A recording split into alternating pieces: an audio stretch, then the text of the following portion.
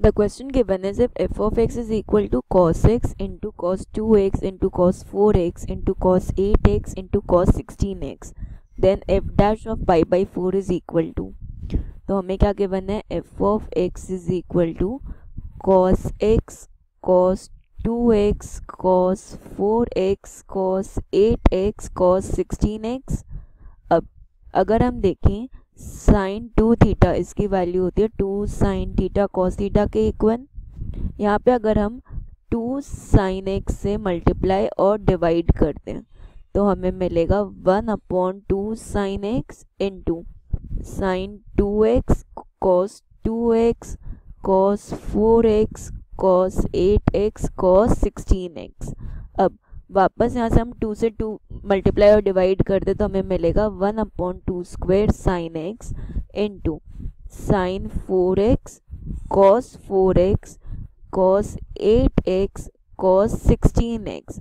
वापस 2 से मल्टीप्लाई और डिवाइड कर दें तो हमारे पास आएगा 1/2 cube sine x into sine 8x cos 8x cos 16x। वापस 2 से मल्टीप्लाई और डिवाइड करें तो हमें मिलेगा f of x is equal to 1/2 to the power 4 sign x into यहाँ पे आएगा sign 16x into cos 16x।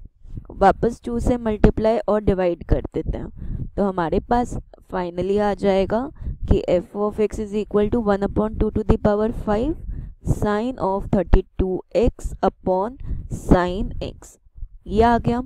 अब f डैश x अगर हम देखें तो f डैश x हो जाएगा 1/2 to the power 5 into sine x sign 32x का डिफ्रेंसिएशन तो d of sine 32x up over dx minus sign 32x into d of sine x up over dx whole upon sine x square.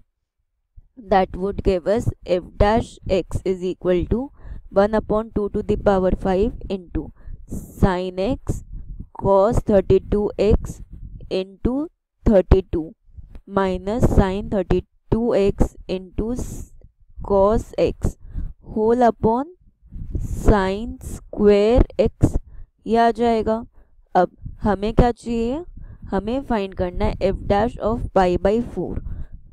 तो ये हो जाएगा 1/2 to the power 5 sine pi by 4 into cos of 32 into pi by 4 whole 32 minus sign of 32 into pi by 4 cos of pi by 4 upon sine pi by 4 का whole square.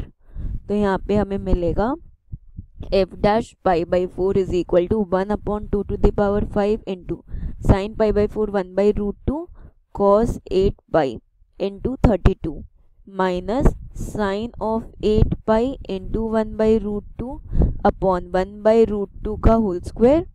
That would give us f dash pi by 4 is equal to 1/25 मतलब 1/32 into 1/2 upon cos 8 पाई की value 1 होती है तो 1 into 32/√2 और ये 0 हो जाएगा।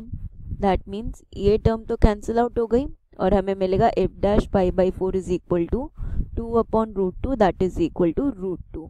So our answer is √2। This is our solution.